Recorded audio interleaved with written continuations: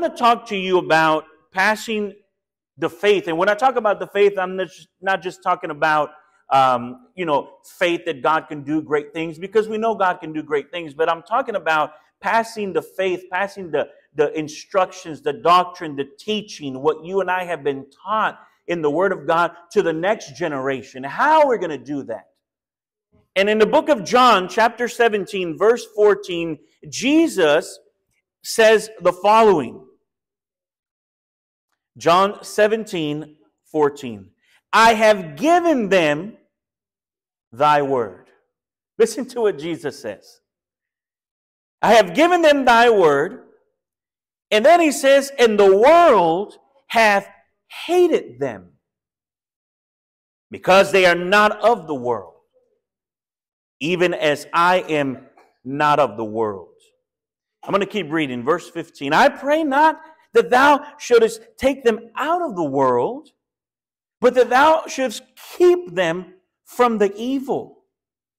And then he says, they are not of the world, even as I am not of the world. And I love verse 17, sanctify them. In other words, separate them. For what? Sanctify them through what? Through thy truth.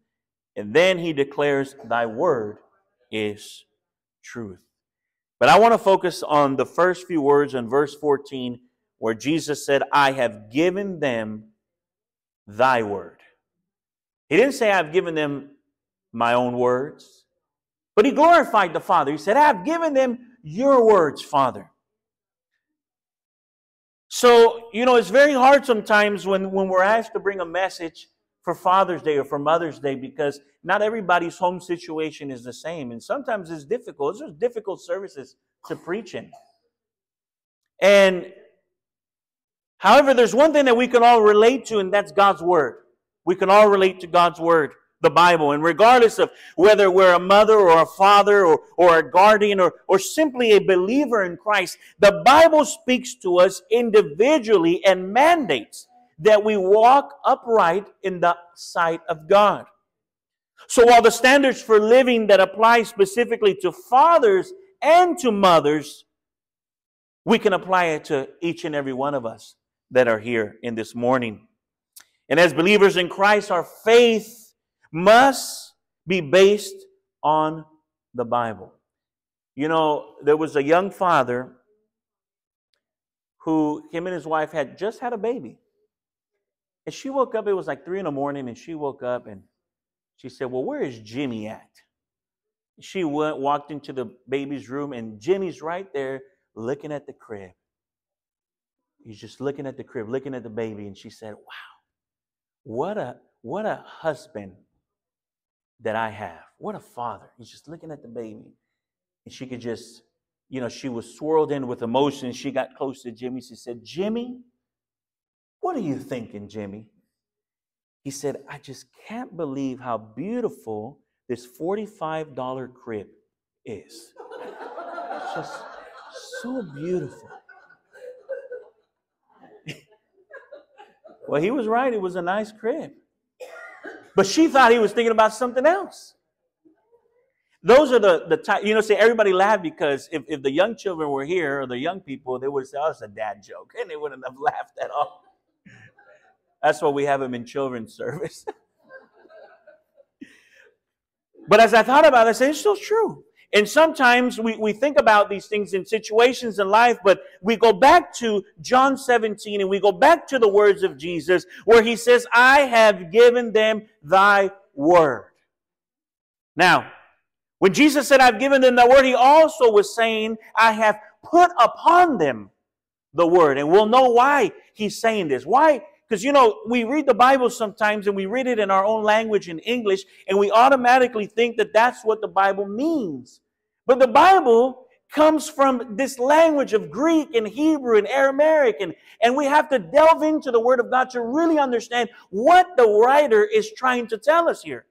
So when we see the words, I've given them thy word, we automatically think, because of the English language, that Jesus, in other words, just transferred over the Word of God to them. But in the Greek, he's saying, I have not only given it to them, but I have placed the Word of God on them. Now, When we begin to understand these words in this manner, then everything we begin to read in the Bible, all of God's word becomes very more clearly understood for us when we begin to understand. So listen to this. The word I have given, that word in Greek means to give, to grant, to put on, to show, to deliver, and to make. It's a whole set of different meanings for one word in Greek. You know, we were in Israel, and our guide, he was a Argentinian Israelite. And he spoke English, Spanish, and Hebrew. But his main language was Hebrew, and Spanish was like his third language. And he would get up there and he would begin to explain things. He would say, well, this is the mountain where Moses is buried, and this is where he looked at the promised land. And he would say, how do you say that in Spanish? Was the worst mistake he could do was ask a question, how do you say that in Spanish, when you had a mixture of different people from different places around the world in Spanish. And someone said, well, this is how you say it. Oh, no, well, this is how you say it. And he said, oh, you guys are crazy. Everybody has their own definition of how to say a word in Spanish. Because Spanish, the general Spanish, yes, comes from Spain, but there's different types of Spanish. I came to Tennessee. I didn't know there was, what is it, Appalachian Mountain type of English. We had to translate from country to English and into Spanish. There's all these different types of words. I've never heard of the word, what do you make this, what do they say? A hobby horse. You make that a hobby horse. How do you translate hobby horse into Spanish? So you see here, Jesus is saying, I've given them my word. I've given it to them. I've granted on them. I put it on them. I showed it to them. I delivered it to them. I made it known to them. So he's given us a clear definition that Jesus is teaching us that passing the faith on to the next generation, it's not only about teaching them the words of the Bible, but it's also about demonstrating the Bible's truth through our lives. How am I going to demonstrate this? It's about sharing the Word of God through our testimonies, through our words. Our sister says something so important in Sunday school. When you promise a child something, they will not forget it. And they'll keep nagging it until you fulfill that promise. And God has promised us in His Word. Now, Jesus declares, I have given them thy word, can also be used as I gave this word to them. So this term in Greek is a term that we would use in English as the past tense. When he says, I have given them, I gave them the word. But one of the unique features of this word, and I want you to understand this, is that when we use this word, it describes a past event, but in the Greek, it also describes an ongoing, significant event that continues to develop. So in other words, Jesus is saying, not only did I give them the word, but now that they have it, now that they've put it on, they continue to grow in your word. So it just doesn't stop at one point. It doesn't stop at the moment that I'm saved and that's it. No, I have to continue to persevere in the word. I have to continue to grow in the word. So as we're passing this on to the next generation, as fathers, as mothers, as guardians, the children see us, the youth see us, the people around us see us, that it is an ongoing process to continue to grow in God. So he says, I've given them thy word, I have put it on them, and they have it, but they're continuing to move forward with it. Isn't that beautiful? So we can extract all of this from a few words. This is why when you read the scriptures, just don't read the scriptures and say, well, I have given them thy word and they're not of this world. Oh, well, that's it. No, there's more to that. There's a reason there's a comma in there. There's a reason that Jesus or that God has allowed for these words to be preserved for us today. There's a reason. You know, as we were in Israel walking around and we're looking at the condition of many, I asked myself, how can they not see that Jesus fulfilled all that requires to be the Messiah? How can they not see that? And then you begin to think, thank you, God, that you revealed to us Jesus. Huh? Can't you just thank God for that? Thank you, God, that you reveal Jesus. When he says to Peter, Peter, I know who you are and you know who I am, he's trying to tell Peter, you know what my mission is. You understand who I am. And upon this rock, this understanding of who you are and you know that I am, you know my mission, nothing can move the church. Because she understands God's work and God's mission. So, the significance. So not only did Jesus say, I have given them thy word, but that the word was imparted to the apostles, then to the church, and guess what? It's been passed on to us today. Now, what does that tell us about words? That words have a long-lasting effect, correct? Positive words. They can uplift somebody and encourage people, correct? They can build self-confidence and self-esteem in a person. It's true. They can inspire and motivate people to achieve their goals. They can help build and trust in relationships and strengthen relationships. Those are positive words. They can bring joy and happiness in people's lives. They can heal emotional wounds. You ever been in a situation where somebody comes and just tells you a word, and that just kind of like begins the healing process? It can promote forgiveness. And they can express love and affection and strengthen the bond between people. Those are positive words, but also negative words. They can hurt and damage people emotionally. That's true. They can create division and conflict between people. They can discourage and demotivate people. It's true. Negative words can lead to misunderstandings and miscommunication, incite anger and hatred, promote harmful behaviors and attitudes, and they can also be used to manipulate people. Those examples demonstrate the power of words and the importance of using them carefully and intentionally. But words have the ability to also shape our thoughts, our feelings, our actions, and it can have a profound impact on our lives and those around us. But what does Jesus say in John 17:14? I have given them whose words? His words. I'm not trying to take away from Jesus here, because Jesus is God. I'm not trying to take away from His power, but as the Son of Man, He is trying to tell us, hey, I have a mission. And my mission is to impart His words to you. So when the preacher stands up here in the front, one of my greatest pet peeves, and I'll share it with you, is to have somebody preach and get up here and just talk about their life and their opinions and their ideas, and I did this and I did that, and never truly focus on the Word of God. I'm not saying that you can share those things. It's beautiful. But the main purpose of being up here is for you to understand God's Word. How can I apply this Word to my life? How can I grow in this Word? And what does it say Jesus taught? That He said that the words that He gave came directly from the Father. Then Jesus said unto them, listen to what John 8:28 says. When ye have lifted up the Son of Man, then shall ye know that I am He, and that I do nothing of myself. And then I love what Jesus says here. But as my Father has taught me, I speak these things. Isn't that wonderful?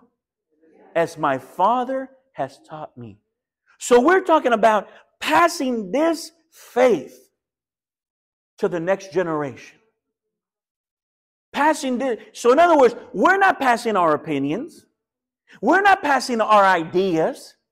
What we're trying to do here is pass on what has already been established in God's Word to the children, to the youth, to our family, and tell them, hey, this is what God's Word says.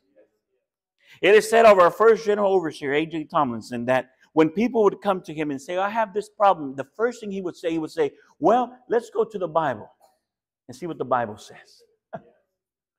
Let's see what the Bible says. Instead of the moment, where we're human, at the moment we want to impart our own thoughts and our ideas into a situation and counsel right away. But what if we would just stop for a minute and say, wait a minute, let's see what the Bible says. What does God's word say? And he says, my Father has taught me, I speak these things. So in this passage, Jesus is telling the Jewish teachers and leaders that his teachings and his actions are not of his own, but come from the Father. He emphasizes that he's not acting independently, but he's speaking only what the Father has taught him. There's unity when the words that we pass on to the next generation are not our own opinions. When they come to us for counseling, when they see what comes out of our mouths, when they see our testimony. And I'm not, we're going to make mistakes. Yes, we're going to make mistakes. But we can own up to as a father, I make mistakes. And you know what I do? I apologize to my children. And I sit down and say, look, I should have not acted that way. I was frustrated and I'm sorry. And we make it right. What does that do to them? That teaches them something. Not only helps them, but it helps me because you know what? They have a soul. And one day they're going to face God by themselves without mommy or daddy right next to them. And it's better be that I am shaping them in God's word and not in my opinions and my ideas. Yes, I may have personal convictions, but they better align to the word of God. Now, Jesus is telling them here. So in other words, there is unity when the words that we pass on to the next generation are not our own opinions, our thought, or ideas, but are what? Are based upon the Word of God. We'll never go wrong when we base everything on God's Word. Amen? Jesus was demonstrating that it takes unity within the Word of God to pass this faith to the next generation. Now, Paul once said about the faith, he said, the same faith that I persecuted. Remember when Paul said, this is the same faith I persecuted. And then in Galatians, Paul mentions that he persecuted the church. So in other words, Paul was relating the church with the faith, and he was calling the church the faith. And he was saying, I persecuted the faith. In other words, the message of the body of Christ. So this is what we're passing on to the next generation.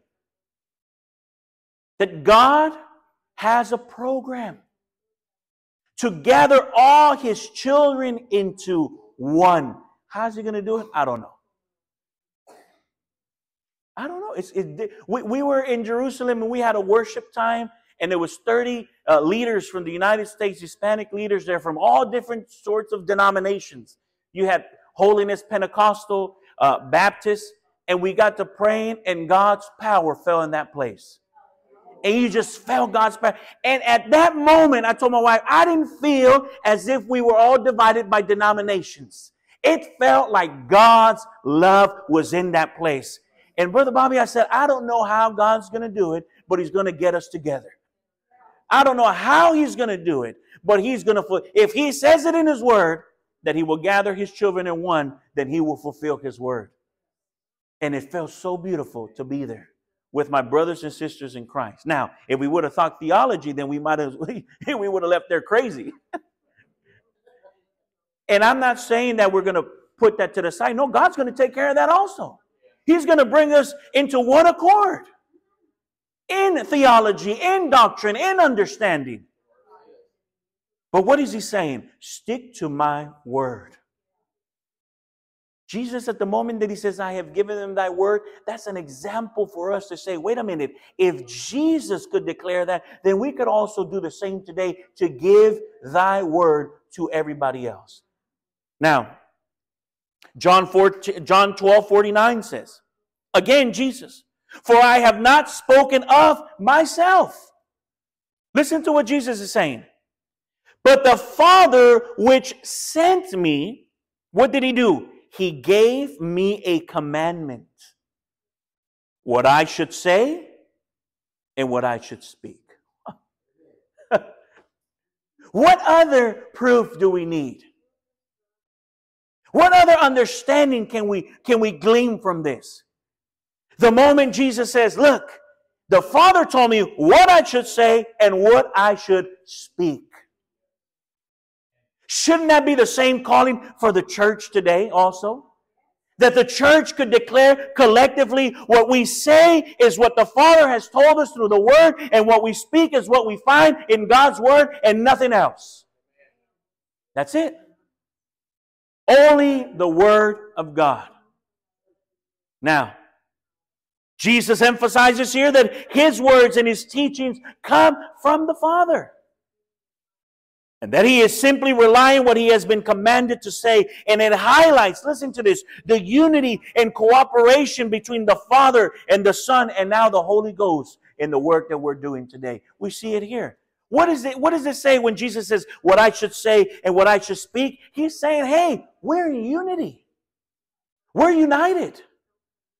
We're not separate in our thoughts. We're not separate in our understanding.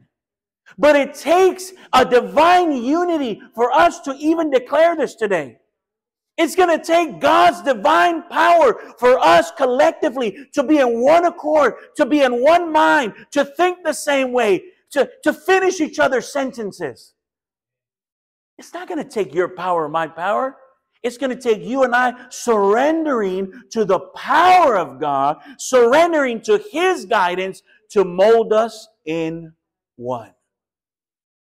And what does that do? That passes this faith to the next generation. Because when they see it, and they see that we're striving towards it, they'll come right behind us and say, we're going to help you strive for it. You know, all these different ages went with us in this tour. And there was an older sister. And we didn't want nobody to stay behind in our group, especially in these foreign countries. And you know what some of the sisters would do? They'd push her along. We'd go up the stairs and they're pushing her up the stairs. We're not leaving you behind, sister. And they'd push her here and they'd push her there. And she even testified crying. She said, I've never seen so many people willing to help me. Nobody wanted to leave her behind. Now, what if we did that in the church? What if we did that with one another? We see the brother and the sister down. Yeah, I feel God just saying that. You know, you see the brother, you push them. And just show that I'm here to help. It don't matter if I'm getting hurt. It don't matter if I'm tired. I want you to make heaven just the way I want to make heaven. And we push each other. The next generation is going to see that. And they're going to be encouraged. And when they see somebody down, they're going to go behind. They're going to say, I'm going to do it just like Grandma did it. I'm going to push and help her. I'm going to do it just like Grandpa did it. I'm going to go over there and pray for them. I'll do it. Because that's the standard that we're set. We have to set the standard high. Real high. For them to see that in us. Again, I'm not saying that we're perfect. We're going to make mistakes, yes. But what I'm saying is that we're striving to persevere until the end. And listen, it highlights the unity and cooperation between God the Father. Now, overall, Jesus' statement about the source of His words and His teachings, what does it demonstrate to us? His submission to the Father and to reliance on His divine guidance. Again, we cannot stop emphasizing this again, what Jesus is saying here. I need God's guidance in every single aspect of my life. It doesn't matter how many years I've been in this walk of faith, the devil is going to try to destroy you. It don't matter. That's his goal, is to destroy us from making heaven. Stop us from making heaven. But if we continue to rely on the divine guidance of who? Of God. Through the Holy Ghost. And when we're down, we look to Him and we say, God, cheer me up, encourage me, get into the Word, and God will give you the guidance you need. Because Jesus said that He's given us whose words? The words of the Father. And what happens when we pass the word on to the next generation? Look at what it says here. The world has hated them. It's not so much that the world hates us. Listen to this. But that it hates us because we identify with Jesus. That's why it hates us. Because we identify with the Messiah. We identify with the one that has fulfilled the word. This is why the world hates us. This is why the next generation needs to understand that they will be hated for their stance in the fundamentals of the truth of the gospel message. It's not going to get any better. But with Jesus, we have the strength to overcome it all. If we can show them today that we can stand for the truth no matter what, that will set the standard for our children, for the youth, for all those in the church. They're going to see we're willing to stand. It don't matter how many friends and family we lose for the stance of the gospel message. We're standing for the word. I'm not talking about being mean. No. I'm talking about just standing for the fundamentals of the truth of the word of God. You know, we're living in a time today that a lot of Christian organizations today are not even teaching salvation the way it's supposed to be taught. You know, we celebrated Shabbat with the Jewish family, and I had a conversation with a few pastors there. And the worst thing you can do is get into politics or theology. And we started talking about the basics of salvation. And I couldn't believe what I was hearing. And I said, I don't believe it. I don't believe what you're saying. The Bible don't teach it this way. You know, we ended up good. We had a good conversation. But I just said, Lord, I can't believe this. It goes back to what we're saying here. The world have hated them because they are not of the world. Listen to what he's saying. On another occasion, Jesus said, if the world hates you, you know that it hated me before hating you. So the statement is given to the disciples. When he said this to them the night before he's going to be crucified. He said to them, look, if they're going to hate you, they're going to hate me. They hated me way before. Jesus is preparing his disciples for what is to come. And he's warning them that the world would hate them because they belong to him. Are we seeing this today? I think we're seeing this today more than we've ever seen it before. And because of the media and communications we have, we see it daily. It's a sad situation. So this is why Peter once said, listen to what Peter said, beloved, think it not strange concerning the fiery trial which is to try you, as though some strange thing happened unto you. It's not strange. It's not a strange thing that we're going to go through these trials. But what are we sticking to? The words of Jesus, which are who? The words of the Father. If I stick to the words of Jesus, I'm connected to the Father. You know, we're connected to the Holy Ghost, and then to the Son, and then to the Father. We're all three connected. And then he says, they're not of this world, because they are not of the world, even as I am not of the world. So when we pass our faith to the next generation, what are we telling them? That we're not of this world. What does that mean? It simply means that our identity, and I want you to listen to this, and our alliance are not rooted in the values and priorities of this world. Our values are not rooted in the priorities of this world. No, Jesus has set us apart from this world and its ways. So the tension arises then because the values that you and I uphold come from the Word of God. And these values conflict with those values of the world today. We are called to live in the world, but not be of the world. We should identify with Jesus' teachings instead of conforming to the patterns of the world. You know, it was a hard conversation with those pastors. With all four of them were against what I was saying. And it's hard to stand firm. You know, they celebrated Shabbat and all they had was water and wine. But we stood up and we said, we don't drink this. I don't drink wine or beer, none of that. And when he said, who wants grape juice, I raised my hand. It was probably just me and my wife. But we stood for the word. No church member was there. Nobody was watching us. But what? We had been taught the fundamentals of the faith. He was watching. Amen. And sometimes you may be the outcast in all the group, but you're standing for the word. I love that song. Heaven will surely be worth it all. Won't it be worth it all? I told somebody, I don't care if they roll me into heaven. Just roll me in there. As long as I made it. Huh? As long as I made it. Now, the faith we pass on to our children, to the next generation, guess what it's going to be? It's going to be countercultural. It is. And it's already counterculture. You know, we could stand up here and we can talk about just our country in the United States, what we're going through. Other countries are going through similar things. But to see the United States, and I don't want to get political, I'm not going to get into none of that, but what I'm saying is to see not just our country, but this world begin to go more deeper and deeper into darkness is a sad situation. Where we were called to send out missionaries, now it seems like we need missionaries to come to our country and to get people saved. So it's counterculture. We must teach the next generation not to be swayed by the values and priorities of this world. No.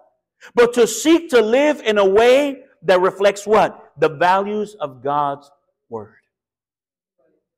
We can do it. You know, sometimes we look at our numbers and we think we can't do it. We can do it. God is with us. And if He's with us, nothing can stop us. We have to teach them to, listen to this, to find their identity in who? In Christ. What do we have today? An identity crisis.